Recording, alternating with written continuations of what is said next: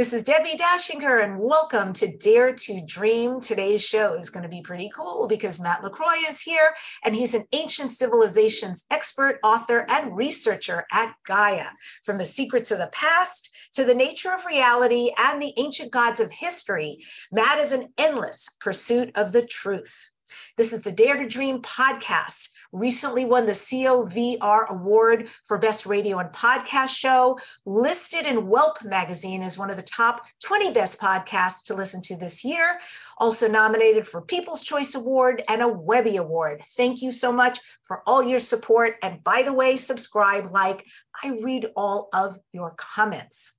I'm a media visibility expert out in the world, and what that means specifically is I am a book writing coach. I help you write a highly engaging page-turner book.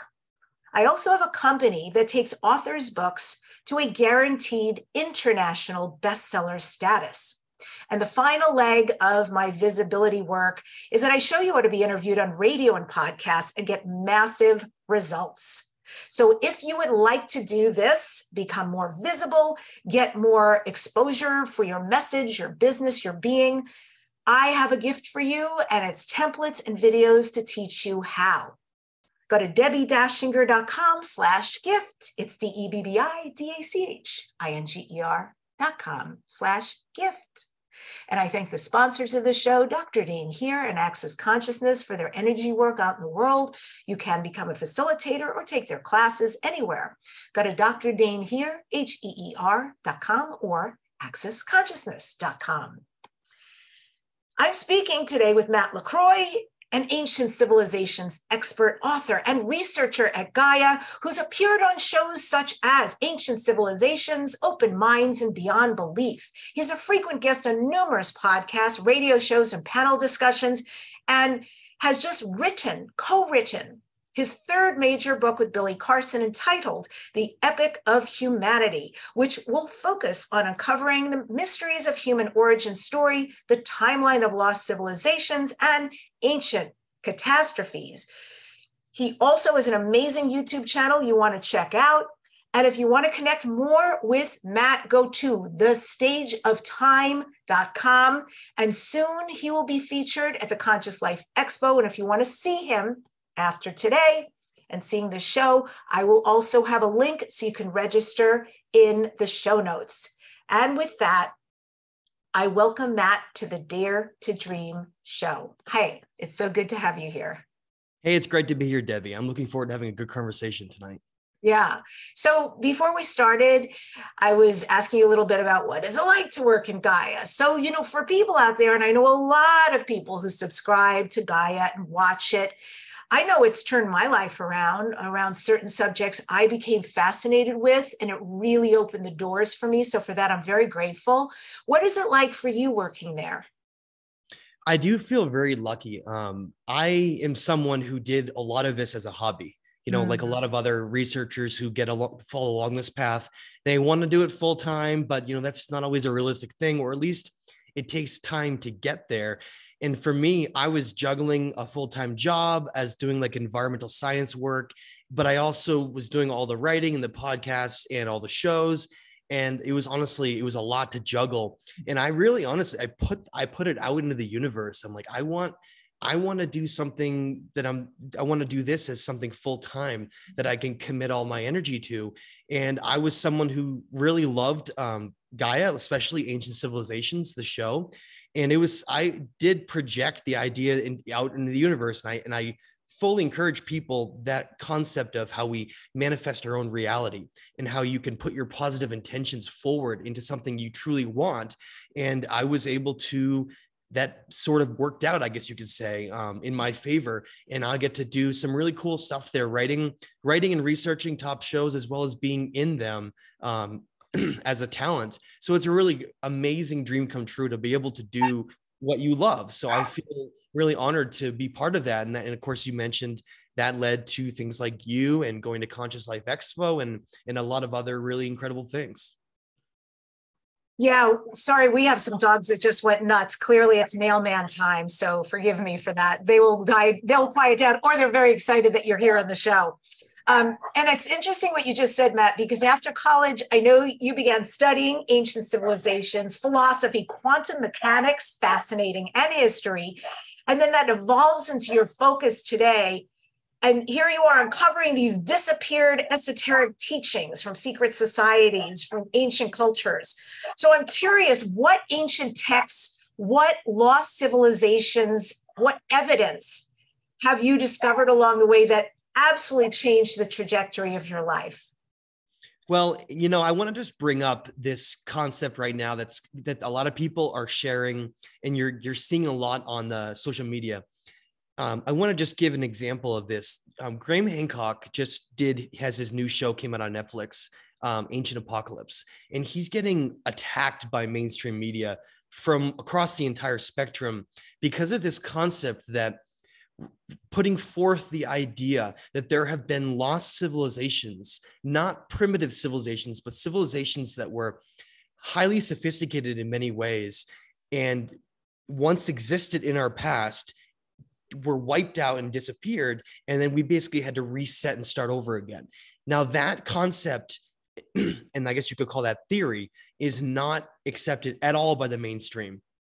And that whole concept of our history, if you were to look back, if you were to look back at what our history states in books, history books, you go to school, you learn a certain doctrine, this narrative of history where, well, look, human civilizations were pretty primitive, you know, hunter gatherers, and they sort of gathered together, and then they rose up to eventually have the ancient Sumerians in Mesopotamia, and then the Egyptians, and then, you know, later on through the Persians and Greeks, right? This is this narrative that we're taught, and there's this very tight window of saying that, look, civilizations emerging, developing agriculture and metallurgy and animal husbandry.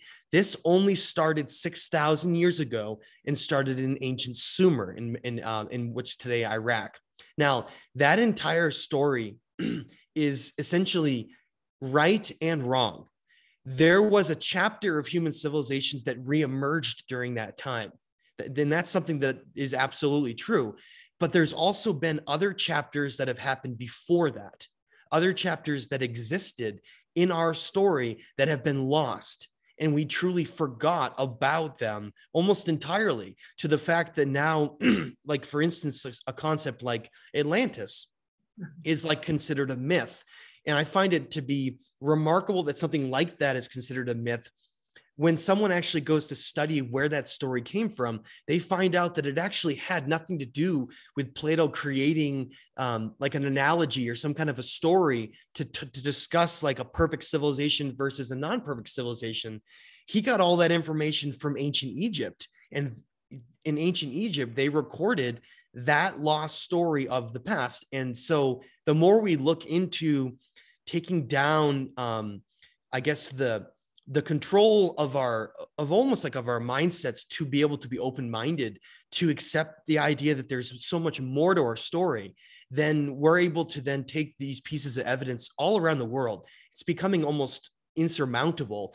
The amount of stuff that has now come out, if you were to try to look for evidence of these lost civilizations or lost civilization, depending on if you wanted to look at the fact that they were closely connected in many ways, is that our story is clearly far more complicated than we're taught. Now, I take this to another level than people like Graham Hancock and others really, really discuss the idea that there was like a cosmic impact that occurred around 12,000, 13,000 years ago that was the cause of wiping those civilizations out. Now, I have an alternative theory that I take down a different path, but based essentially, to answer your question, it was something that I just fell backwards into without expecting to. This research just sort of came into my life, and I've always been incredibly inquisitive about, you know, when I was a kid, seeing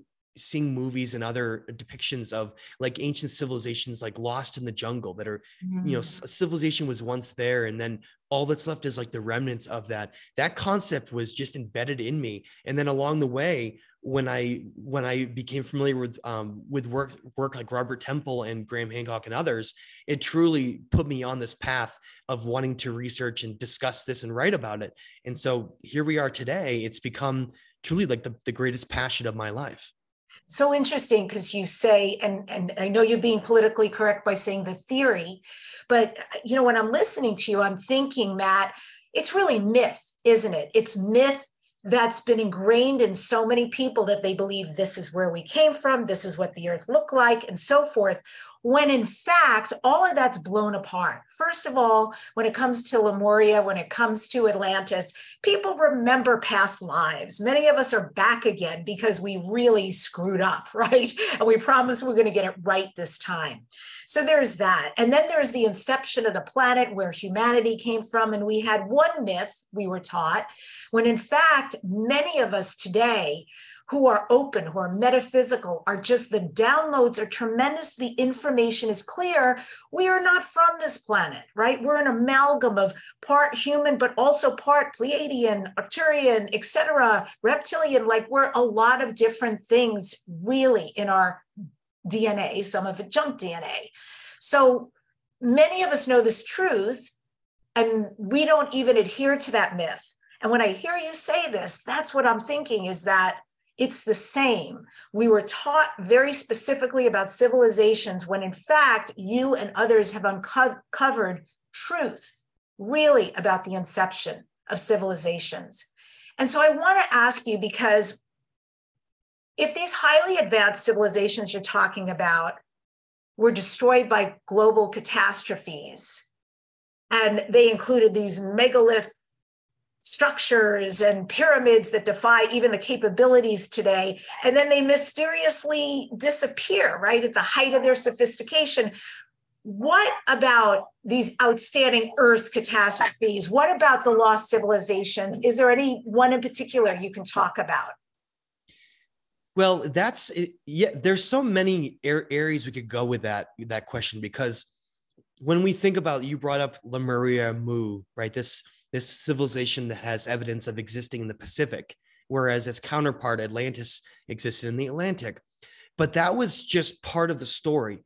It goes so much greater than that, because it incorporates civilizations like those in Mexico and South America, those in Egypt, those in Southeast Asia, right around the Mediterranean, even into ancient Mesopotamia. It seems that we're finding evidence that all these civilizations were connected in different ways. Just like today, where we have a world that's connected through influences of other places, and the technology sort of spreads around the world, that same type of concept seemed to have existed way back in antiquity with these civilizations. And you brought up star system constellations and other potential beings in the universe. We seem to be something far greater than we're told. And I think that's really the biggest reason why this entire narrative seems to be guarded, is because when you look into those civilizations, you find out, look, they weren't materialistic. They weren't focusing on money and on going shopping.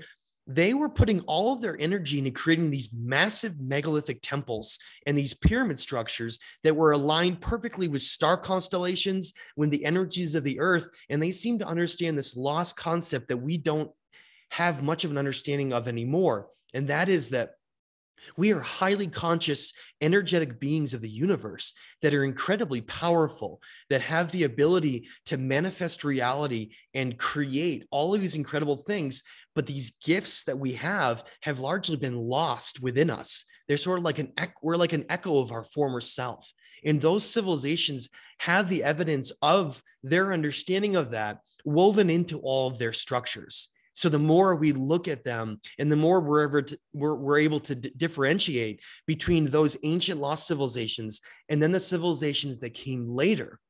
That's the hardest thing that I think people need to wrap their heads around, because, not everybody has studied geology for 30 years. Not everybody has studied climatology. But when you actually look at these structures, you'll see fine precision work, these giant, perfectly created blocks, megalithic blocks, often on the lowermost levels. And then something above it is much, much more primitive. And what we're seeing is that, look, there have been civilizations that have come and gone, and other civilizations came to these sacred places that they built, and they built right on top of them. So it becomes very convenient if you were to want to hide this kind of a message or bury it in a narrative. You would say, look, the civilization that built on top, they're the ones who built the rest of it too. And I give this example every time, but it's just, to me, it's a really good example. Is if I walk down the street and I go to like a statue or some stone library or whatever, and I spray paint or write my name in the wall, and then they were able to like come back for some reason something happened and they found that and they found my name. Does that mean I built it? Does that mean that I was the one who was responsible for creating it? And I think that's what we need to focus on here, is that our history is incredibly complex. And just because a civilization has evidence of being more primitive later on there doesn't mean that we completely ignore the older concepts of what was there originally. So like, and I'm going to give you an example. There's a place called Baalbek, Lebanon, that is just east of the Mediterranean, sort of near Israel, and the country of Lebanon is right sort of smack in between ancient Mesopotamia and the Mediterranean. And in that site, we have some of the largest blocks in the world that we have no idea how the civilization moved them into place. But the problem is that thousands of years after they disappeared, the Roman Empire conquered that region, and then they built right on top of it. And so we're told that the Romans built it. And that's the issue, is that not only do they not have the technical sophistication to be able to move those, but they would not have had the understanding or even the reasoning to why to create those. In fact, we don't even fully know what some of the purposes of these structures are that are left over. But clearly there's this entire chapter that includes Atlantis and ancient Lemuria Mu that has been wiped out, and such an enormous amount of time has gone by. I think it's a quote from I think Gandalf says it like in Lord of the Rings, right? Isn't it like an ancient, I'm gonna butcher this, but it's like an ancient story that's so old that eventually becomes a myth and then a legend, and then and people don't believe it any longer because so much time goes by that they consider it to be not real anymore. That's why we need to look at a lot of the ancient myths, the ancient Egyptian, Greek myths, ancient Sumerian myths, and then put them alongside some of these ancient tablets that are left over, ancient writings and ancient stories that tell us something that we're not listening to.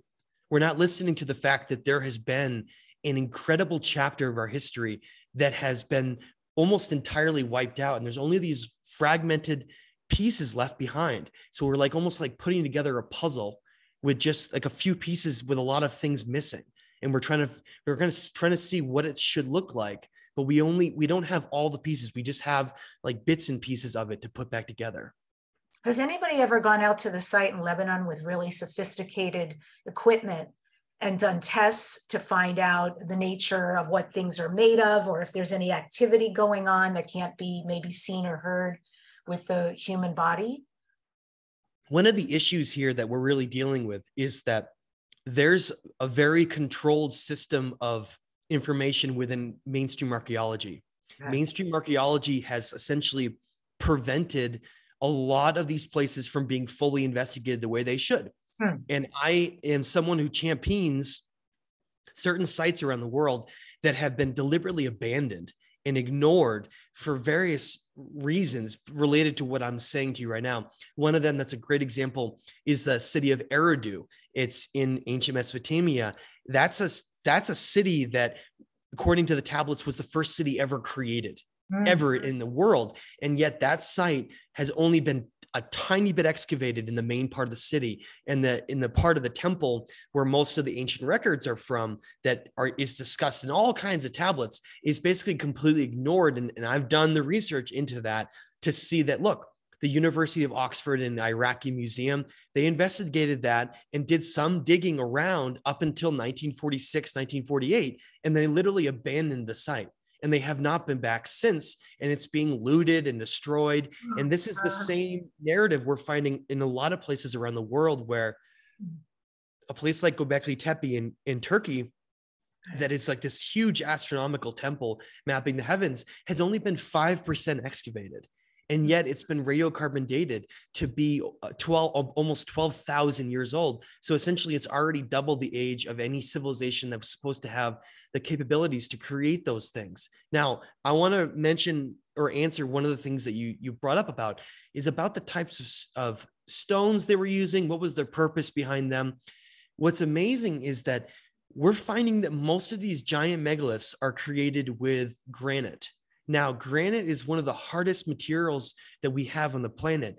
For people who maybe aren't familiar with things like the Mohs hardness scale, if we have a civilization that supposedly has created that in our history books, and they were using things like Bronze Age tools, which is what we're told was the most sophisticated that those civilizations could have gotten. The problem is the Mohs hardness scale argues that, look, granite is harder than if you had bronze. You can't manipulate something harder than the tools you're working with. So we're seeing perfectly round drill holes.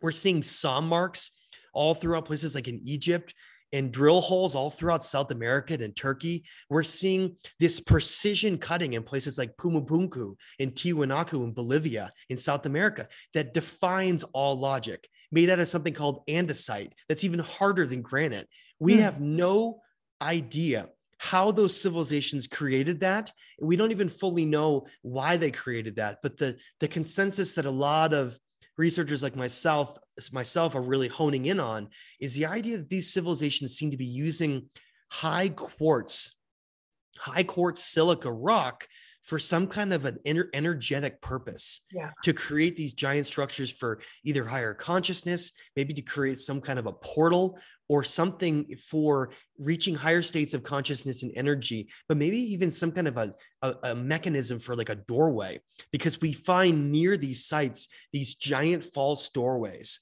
that seem to go nowhere. They're just carved out of the rock. So our concept and an idea that, you know, there may be civilizations that came from somewhere else in the universe, that maybe incorporating concepts that are different than some might think. You know, let's think more of using technologies with like a gateway, in my opinion, than maybe like a ship.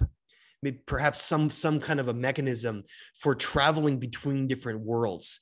And it's becoming more and more of a possibility the more we look around the world. Yeah.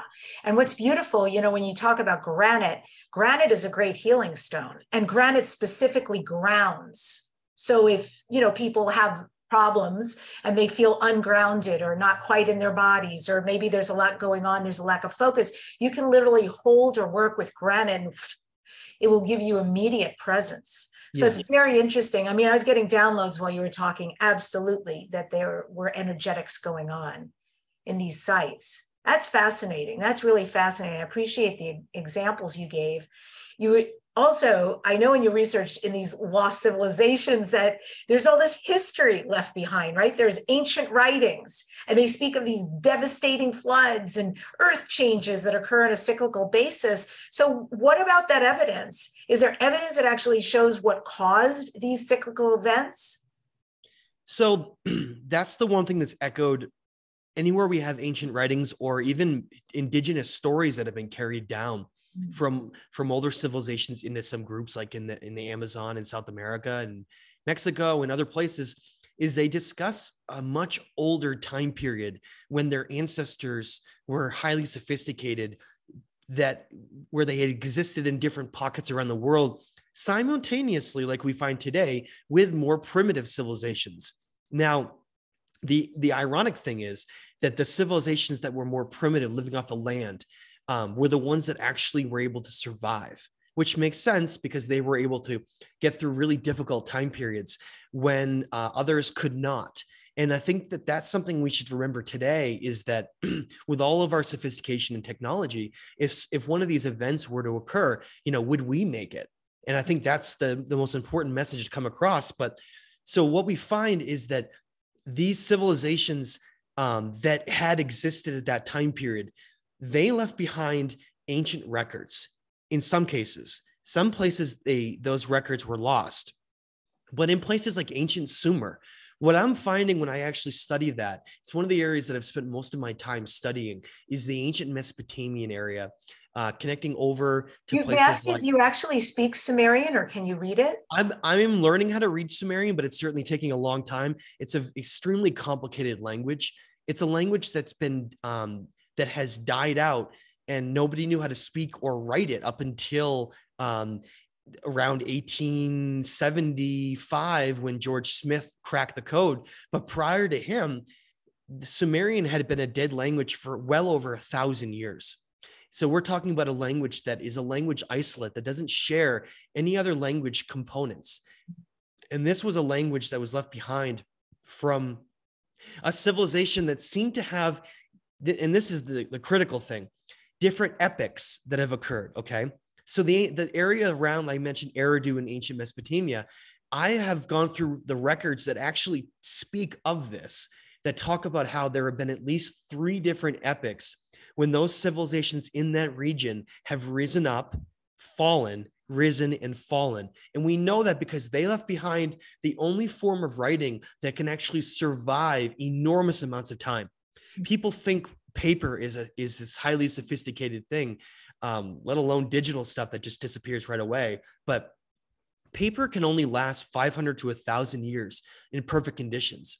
So the only way that we understand it currently, and I have another theory on how there could be another form of writing that we haven't fully understood yet, but the oldest form of writing that we can actually read and understand now is the ancient Sumerian cuneiform. Now, cuneiform is a type of wedged in writing that is either in clay or stone, which means that it's written into the stone and clay, so that even if the surface sort of weathers, because it's wedged into these the stone or clay, it can survive for an enormous amount of time.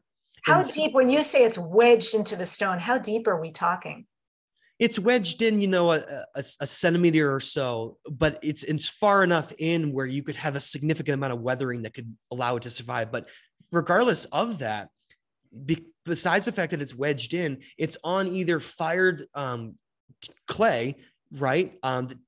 Hardened clay, or even stone in some cases, which lasts tremendously long compared to paper.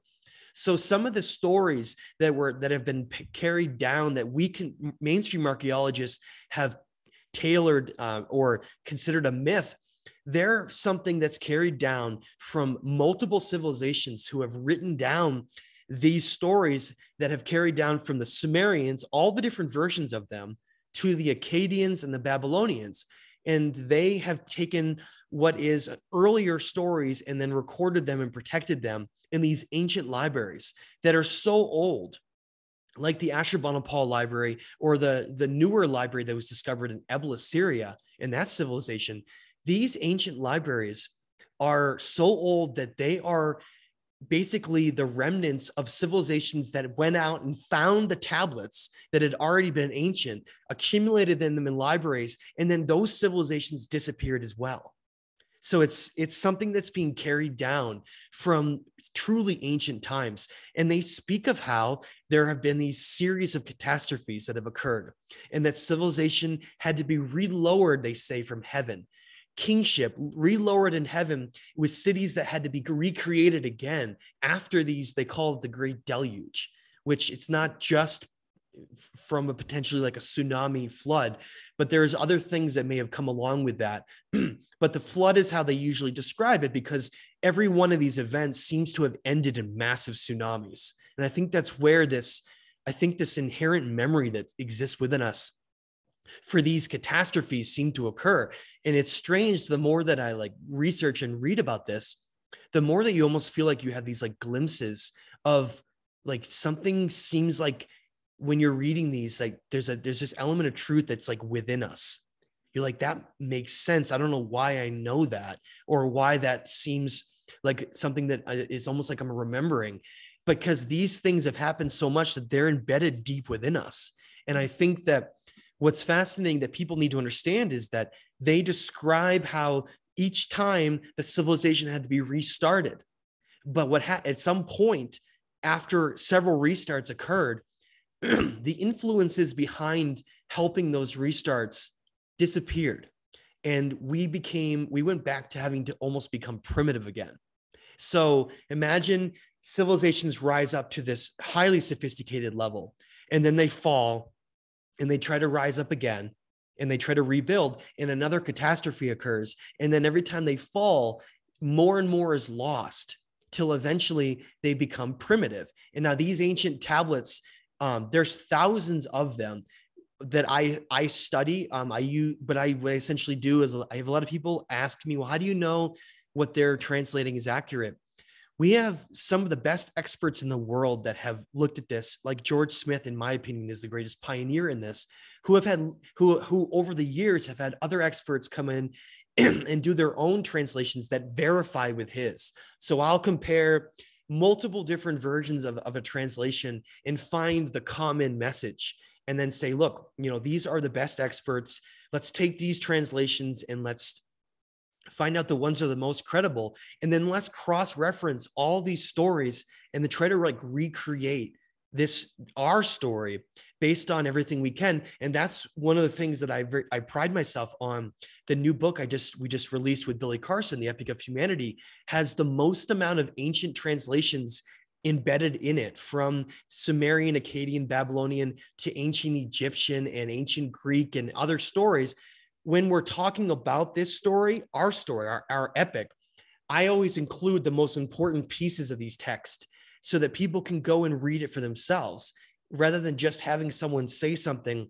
It's another thing if you're able to go in and read it for yourself and be like, wow, that's like a phenomenal way that they were so smart in how they wrote and how everything had like symbolic meaning, and how the same information that's maybe in one tablet is present in like another tablet from later civilizations, but the same type of information correlates. So we need to start paying attention to this, because these stories, they're all that we have left, and they're part of us, and they're telling us, look, we have an incredible story that is so much more sophisticated, that leads us to an understanding that tells us who we really are, tells us how sophisticated we once were and how connected we were to the stars in the universe. And we've forgotten that. And we're trying to find our way back to that. And that's something that I'm trying to help recreate. Wow, I have goosebumps while you're talking. It's incredible listening to all this. So many questions. First of all, where is Sanskrit in all of this timeline-wise? Sanskrit is also an ancient writing that came out of the Hindu region of India, which all we have to do is, if you go look at India, like Kanhari caves or Ellora caves or all these ancient temples, Bara Hill, we have a different kind of construction, but similarities in how highly sophisticated these temples are in that region, telling us, look, those stories that they're telling us in ancient Sanskrit writings, they're from the same time period. So what we're seeing is that part of the world is part of what I call the lost civilizations that once existed around the world. Those have similarities with a lot of Southeast Asia. And what I believe is that region was the influences that are left behind of the Lemuria Mu civilization, because they had a very different style of building. They had a very different style altogether. And the way that they describe the ancient stories, they talk about the same things that are echoed all throughout ancient Mesopotamia, with these almost like sky gods, these advanced beings that seem to be very similar to us in a lot of ways, which is what the whole purpose of this understanding is, that we essentially are them. And I think that's where the message should get across, is that there have been influences that have come here that have given rise to humanity from a sort of a primitive mammal blueprint that seems to have existed. Where if we look at genetics, there's a brilliant geneticist who's no longer around anymore named Lloyd Pye, who said, look, if we look at 200,000 years ago, there seemed to be this point in time where our brains doubled in size out of nowhere.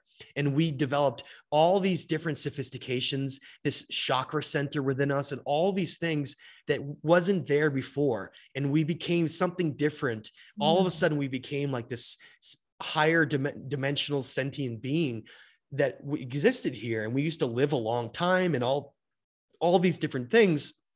And we've forgotten that over time. And I think that's one of the saddest things, is looking at how people view reality and what they spend their time doing now. It's very sad, because all the ancient text and all the ancient writings and everything left behind says, look, you're an incredible being of the universe. This is what you should be doing. And then you look at what we are doing, and you begin to wonder if, part of the purpose of hiding all of that is that we don't realize who we are, because I think then we'll realize how powerful we are. I've heard this before. I know. It'll change everything, right? It'll change everyone's perspective of reality here. So many people ask, well, what's the purpose of hiding all of this? What's the purpose of blah, blah, blah? I don't believe in conspiracies or all these things.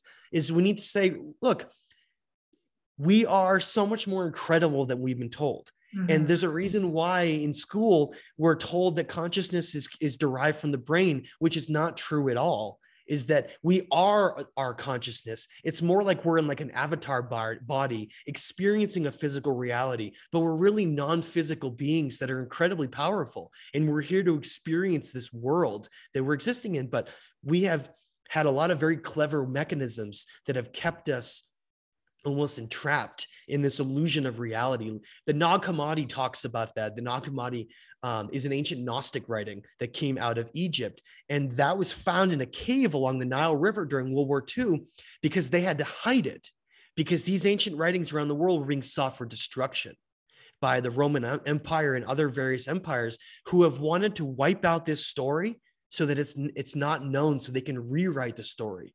And so what we're dealing with is a very complex history of us trying to piece together the remnants of these incredible civilizations around us and how they were once connected to the stars in the universe and how we can find our way home. I love that. I love that.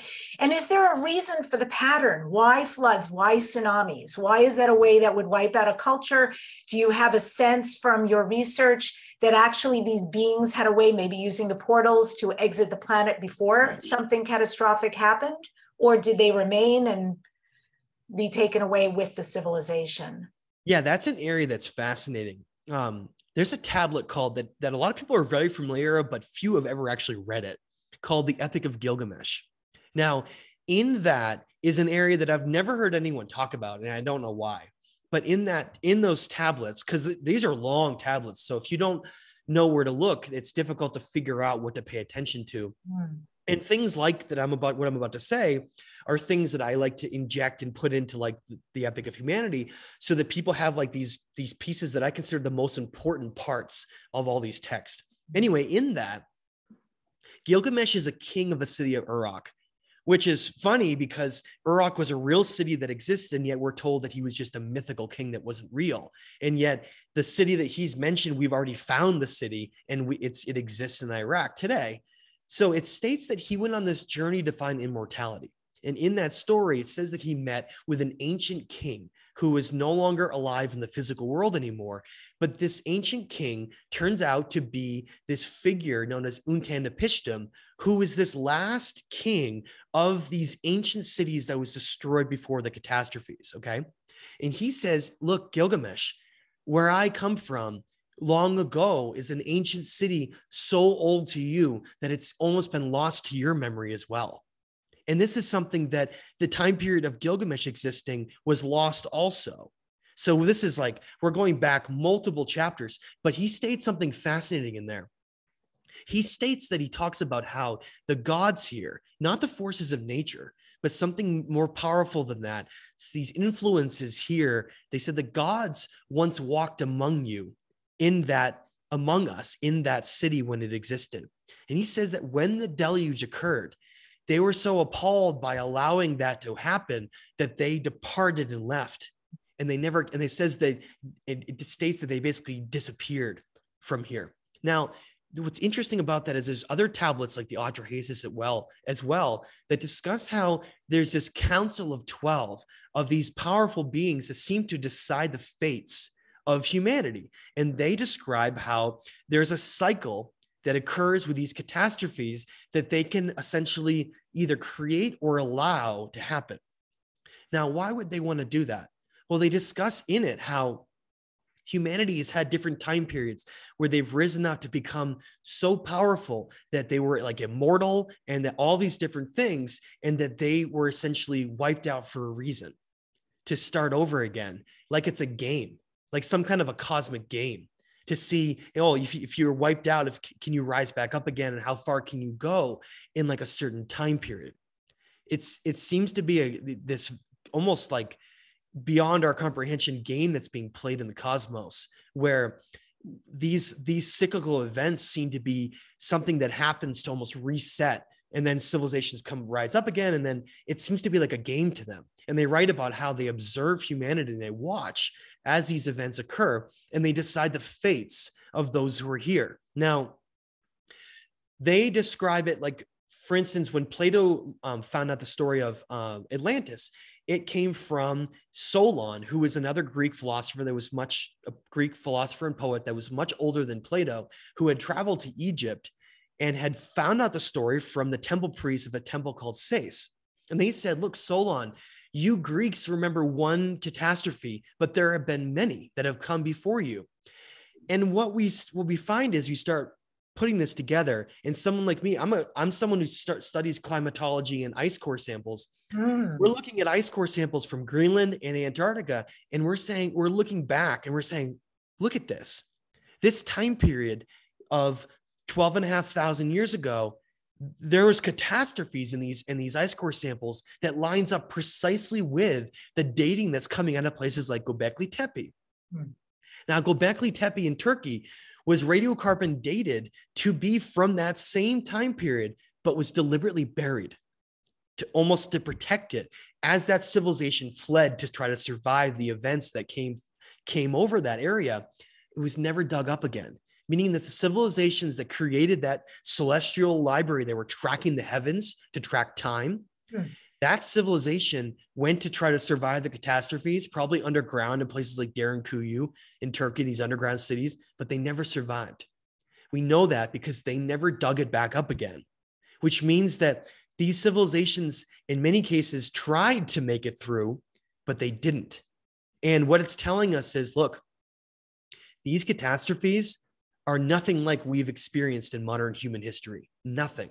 They're not even on the same level. And what we're finding is that on megaliths around the world, in Peru and in Egypt, all throughout these areas, we're finding these burn marks in these melting of the rock. There's a famous set of gigantic statues, the largest in the world, called the Colosseum Memnon in Egypt, outside Theban, Egypt. And that area has all this damage on these giant structures where they're cracked and broken in half. And on the Colosseum Memnon, what we have is on the same side on either statue is like this burning and melting on the northeast side on both of them. And if we go around the world at the same time, we find out that a lot of these ancient structures that have been built to be aligned to magnetic north are off by 23.5 degrees, okay? Almost everywhere in the world. All these ancient sites that are aligned to like magnetic north and all these things in the Colosseum Memnon, they all not only have damage on one side, on particular side, but they're all off, which those civilizations didn't make mistakes. They're all off by north by 23.5 degrees, meaning that this event that occurred was so significant, it altered the axis of the planet. Wow. Okay. Because it means that it was built when north was in a different place. Okay. But not only that, is the damage on those structures is so severe that it had to have been caused by something that is almost like at a Hollywood. For instance, these structures were made out of granite. In order to melt granite, in the way that we see some of these, the melting of vitrification, it's called, you would have to have temperatures in some parts of the planet that would have had to exceed 2,000 degrees. Okay. What we're finding is that it's a multitude of different catastrophes that seem to have come through that was so incredible that it lasted for thousands of years off and on. Wow. Right. So if you were an incredible civilization, and even if you had the abilities to survive hundreds of years through these, try to imagine the earth being in turmoil for up and down over the course of hundreds of years where another catastrophe would occur for over 2,000 years. Now, that would be enough to wipe them out, allow their memory to almost be lost, and then another civilization to come through that had survived, like an indigenous culture, and find the remnants of them left behind. And that's why all the structures around the world, especially in places like Machu Picchu and a lot of Egypt, is we find this really primitive building on top with these really with mortar and these really rough stones, but all these incredible giant blocks in the bottom, because they're from different civilizations. Yes, this is so beautiful. Oh my gosh. So I'm getting excited because I literally wrote down here while you were speaking, energetically, I got indigenous. Ask him about indigenous and the shamans, because my sense as you were speaking, honestly, just energetic, not intellectual, but the fact that these very advanced civilizations that they gave birth to, the indigenous, who of course we've discarded disgustingly through most of humanity, but are actually the bearers of this intelligence, this knowledge, and this advancement. Exactly. Yes. Okay. Yeah, and they're all that was left behind. You know, some of these elders and these priests and these shamans from these cultures, they passed these stories down. They didn't have the means to be able to create what those civilizations before them did, but they had the knowledge that was passing down. That's why stories that really got me into this, like the ancient Dogon out of Mali, Africa, their stories where they talk about these influences of the Nomo, which their descriptions of the Nomo are almost identical to in ancient Mesopotamia, the Nomo with the Apkallu and these fish-like suit beings that they discuss at how, well, look, our story, the Dogon, discussing Sirius star system, with discovering like 3 stars in the Sirius constellation, 2 of which we've only just discovered the second one, and they already knew about all these things. That story, though, was only able to be preserved because their elders decided to hide themselves away and not be polluted by any outside messages. And this is why they were able to bring back such an ancient story, because it's very difficult to preserve ancient stories that don't get polluted or lost if something terrible happens to those people that know those stories. And that's why we need to start paying attention to what's left over in these ancient tablets and these stories left behind from the indigenous, because they're the ones who know the true story and they know who we really are. Yes, totally, 100%, which is so beautiful. Plant medicine making its rebirth, its renaissance on this planet. For the indigenous, you know, I think it's incredible that they would even say that Western man, woman are going to be the bearers of this going forward, which is like, that's incredible considering what we've done. So powerful, powerful. You must travel so much, Matt. Have you been many, many places on the planet? We are, I've done a lot of ancient structures in temples in Mexico, and I've traveled in a lot of other parts of the world. We actually just had a trip to Peru and Bolivia that was canceled for a couple unfortunate reasons, but it's going to be rescheduled for the summer. But I'm hoping to get to as many ancient sites as I can. And look, with the amount of technology we have today, even if you can't get to this ancient site, with the amount of incredible 360-degree pictures and all this satellite imagery and photography, you can still study these ancient sites even if you aren't there. But my goal is to get to as many as I can, because the ancient world is a fascination for me. And I'm trying to be a self-taught archaeologist. So I would love to be able to get out to every single site I can in the world in the future. That's beautiful. And then there's also the Pioneer probes, right? They've made really incredible discoveries. Yeah, and we haven't even talked about the reasons behind some of these catastrophes. So as I talked about earlier in the show, I am not someone who supports purely a cosmic impact theory to talk about or to describe the reasons for these cyclical catastrophes. Number one, I cite the idea that, look, we don't have any impact craters around the world that are younger than 13,000 years old. So, and then someone would say, okay, well, they could have hit the ice caps. Yes, that's entirely possible. But I like to mention a great name, a geologist named Robert Schoch, yes, who has looked. He's been on the show. Yeah, we love him. He's brilliant. When we look into this vitrification and burning on some of these structures, when we look into the ancient plasma in the sky that some of these ancient cultures were drawing when they saw some of these events, well, I think we're looking at here, the more that I've studied it, is that we're looking at massive solar events. that if you had a solar event that occurred on the Earth that was significant enough to basically disrupt what's called the magnetosphere. It's basically the magnetic poles balance and create what we know as the ozone layer around the world. It creates this electromagnetism that basically blocks these incoming solar rays and protects our planet. If you were to have massive charged particles from the sun bombard the Earth enough, and you caused a weakening of that field, those charged particles could pass through the Earth in certain places, and which would cause a whole host of different problems. Not only that extreme temperature gradients, but climate disruptions.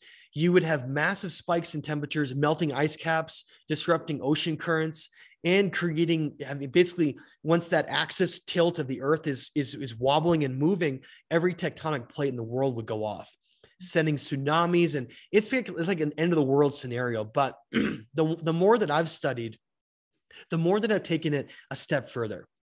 I don't believe that it's just random solar events. I believe it's part of a cyclical cycle that's occurring with our sun, with what I believe is a binary companion that has almost been lost to our knowledge. I know that might seem crazy to some people because, I mean, how could we not know if we have a binary star companion? But the fact is that we have compelling data that shows us that way beyond the inner solar system, beyond the sun, we have this outer area of asteroids and comets called the Kuiper Belt, which, by the way, was only discovered in the 1990s. It's basically this massive area of asteroids and comets that surrounds the inner solar system. But beyond that area there's other things out there, but we can't see them because they're not illuminated. And so it's very difficult for us to understand what's going on beyond that. Now, this is where the Pioneer probes come in. For those who don't know, Pioneer 10 was the first spacecraft to ever travel beyond Mars and Jupiter. Okay. Everyone's heard of the Voyager probe. Why is nobody talking about the Pioneer probes, right? Pioneer probes predated the Voyager probes. This was where it all started. Now, the Pioneer 10 and 11 were sent out by NASA in 1971, 1972, because they were wondering why our entire solar system was tilted on its axis. Uranus and Neptune and even the inner planets were slightly tilted on their axis, and they didn't know why.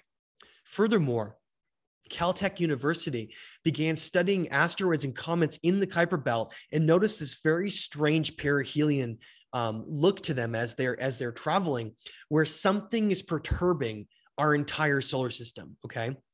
Now, when Pioneer 10 finally went into the outer solar system in 1980, 1983, it discovered these objects out there because it had sensors on board to detect gravity and detect basically signatures from when some kind of a mass exists out in space.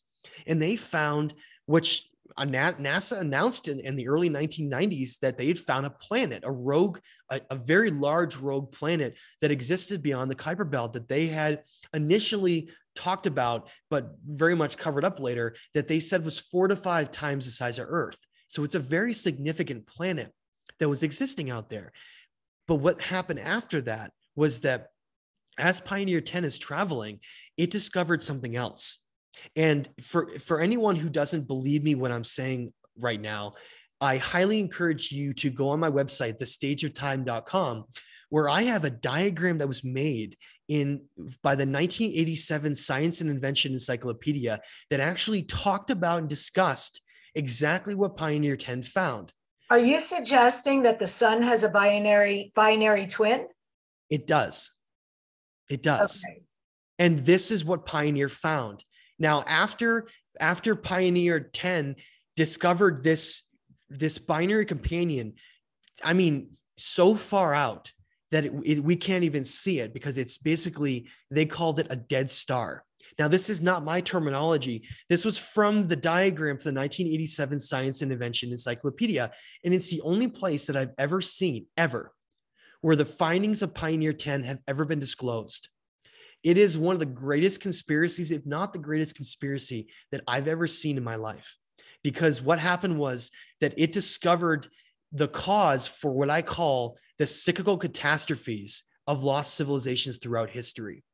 I believe that this binary companion is the cause of why the sun goes through these periods of emitting enormous amounts of charged particles, solar energy, which happens on a cyclical basis, and is also the reason why ice ages seem to occur around every 100,000 years on the planet. We're talking about a complex cycle that seems to occur with a binary companion that in 1983 was 50 billion miles away. So this is not something where it's this close relationship.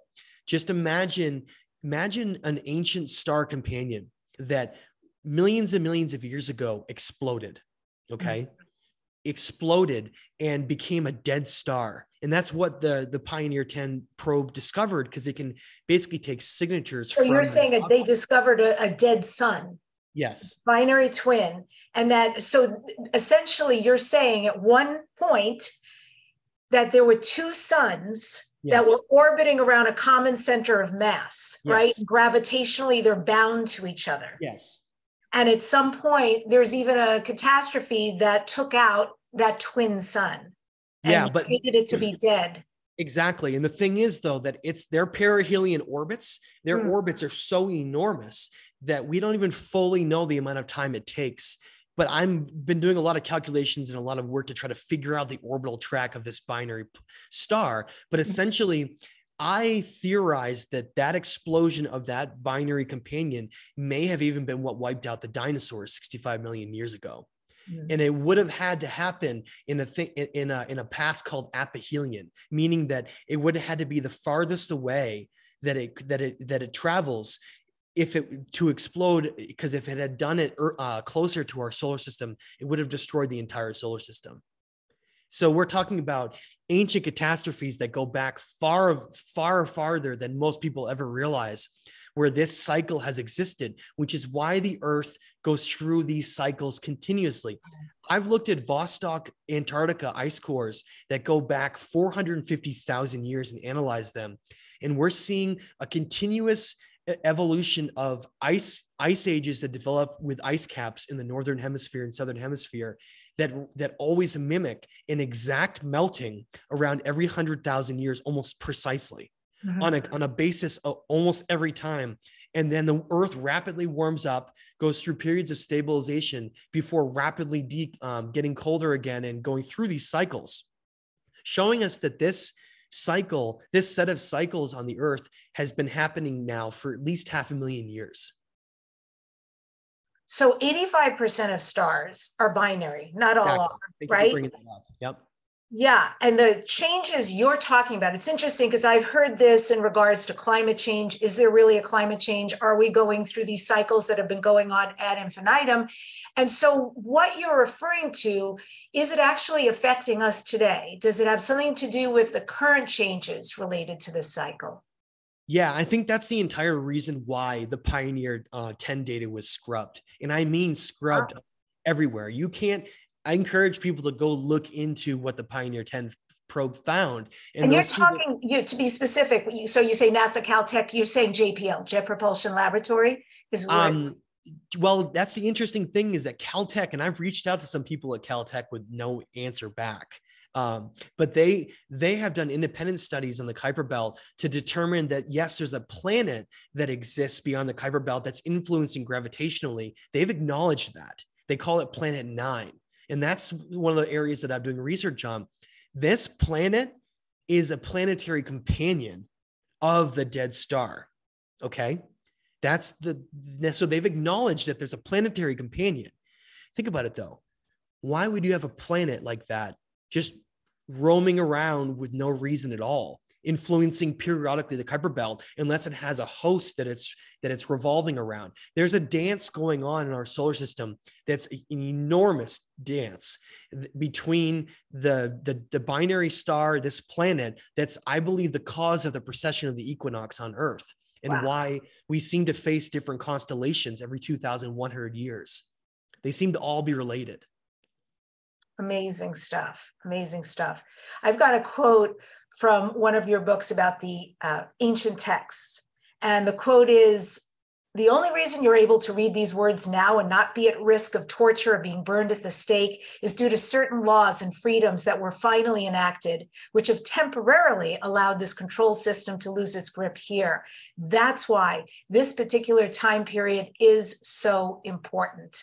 So talk about that, about why the oldest texts became suppressed, why they became hidden from most of society. Even, you're talking about things being scrubbed, which actually could have great influence and power in the knowledge.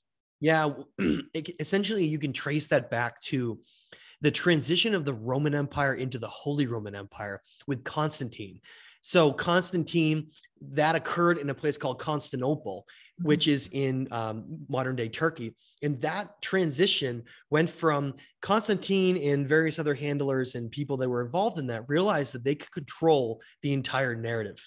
They could control the history of our past, as well as religion and understanding our spiritual connection, if they were able to take over the entire message and essentially wiped out the ancient writings from the past.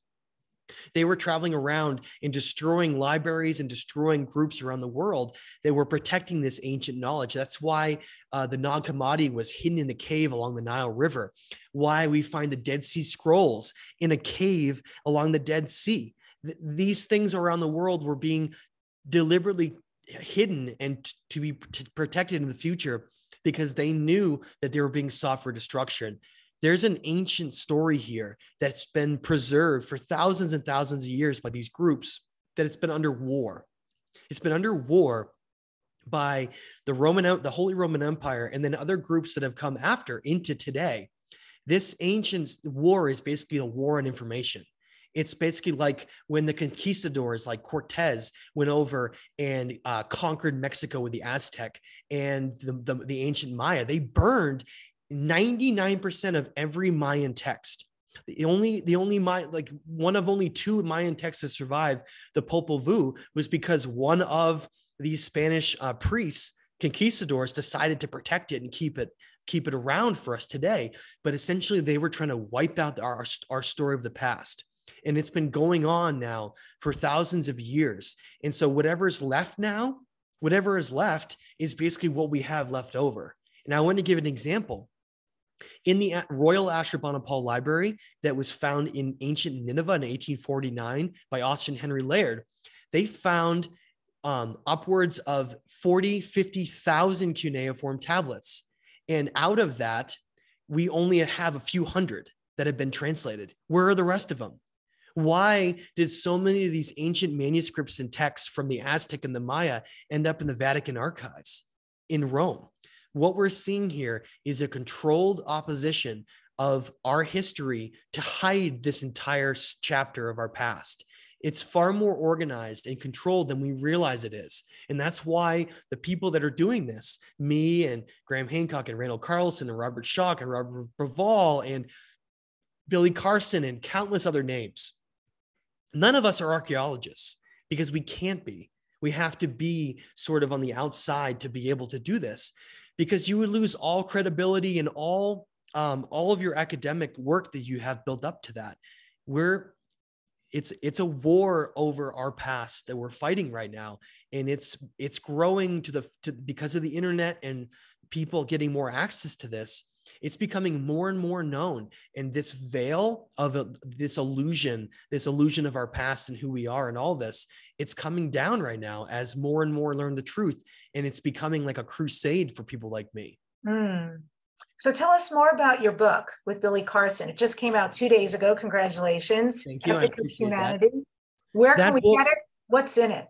That book was over course of 2.5 years of work went into that book. And what we wanted to do is Billy Carson and I have been working together for a number of years. And we said, hey, why don't we collaborate together and try to write this story that, we call the Epic of Humanity, because our story is an incredible epic.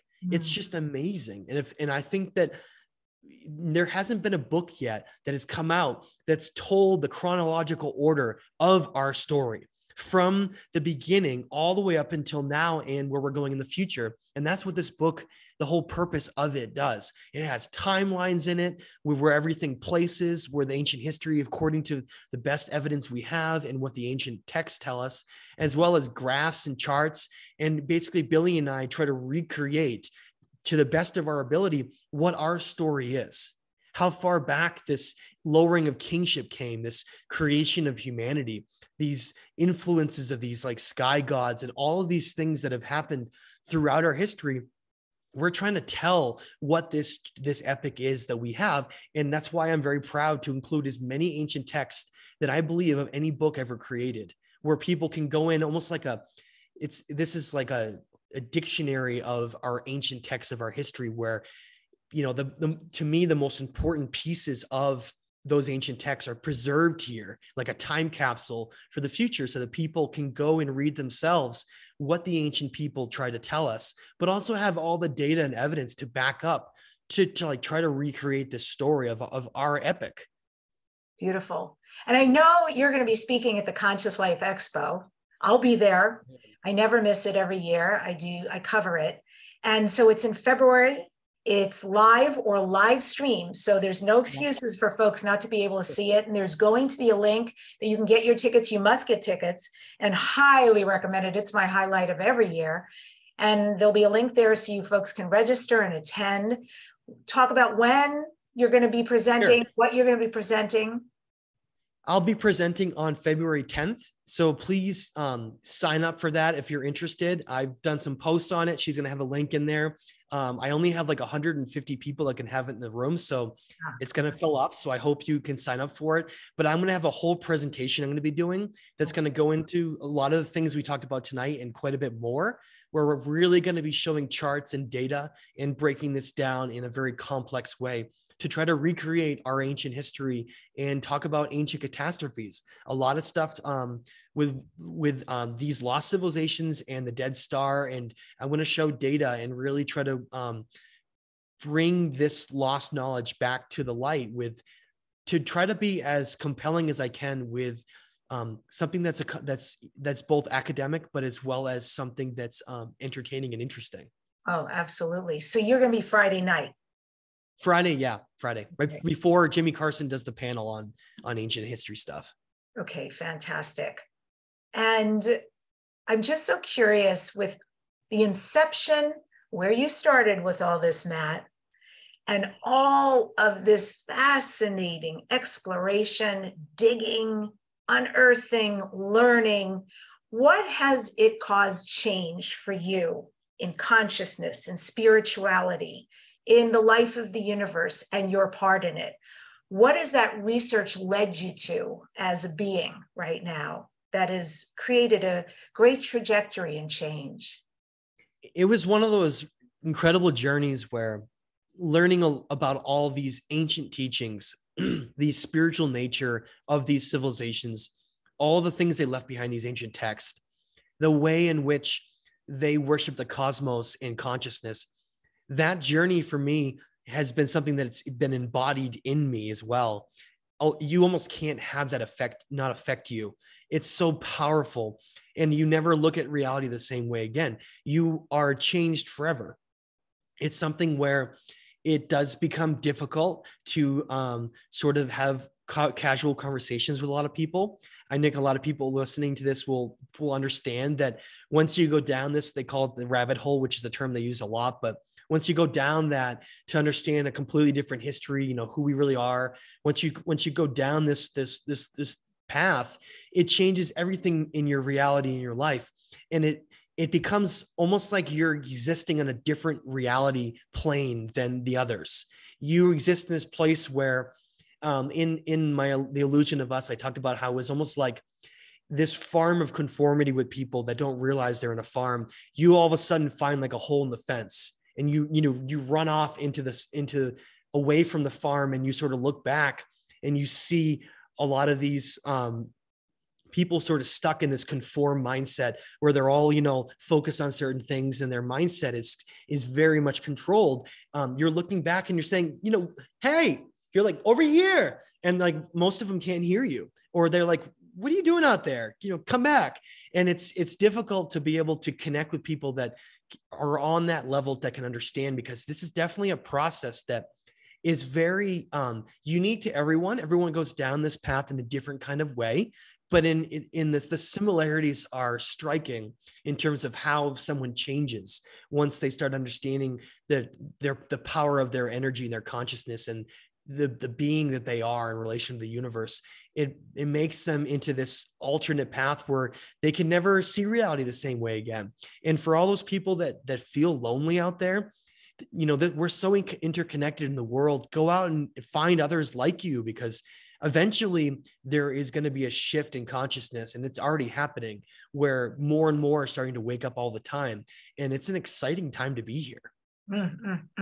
This is Dare to Dream.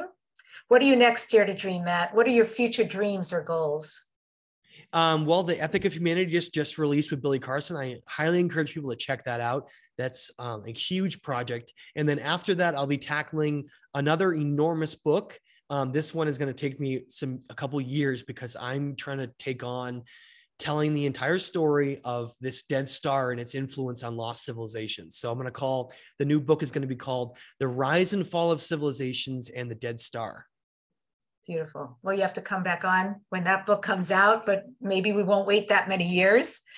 Thank you so much for coming on the show today. This has been really fascinating and full of goosebumps for me. I appreciate it so much.